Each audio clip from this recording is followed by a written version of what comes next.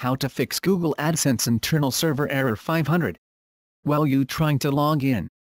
This problem could be affected by various reasons. Browser script error is one of the main causes.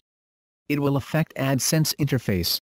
So the first thing to do: disable all of your browser extension. Then follow these easy steps to solve the error in any browser. Press Ctrl, Shift and Delete on your keyboard.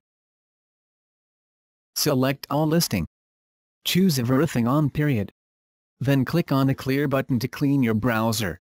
It doesn't affect on your bookmarks, but I recommended to save your bookmark before cleaning. Now close the browser window. On the Start menu, right-click and click on Run. And type temp like this. Hit Enter. Select all temp files. Then delete it.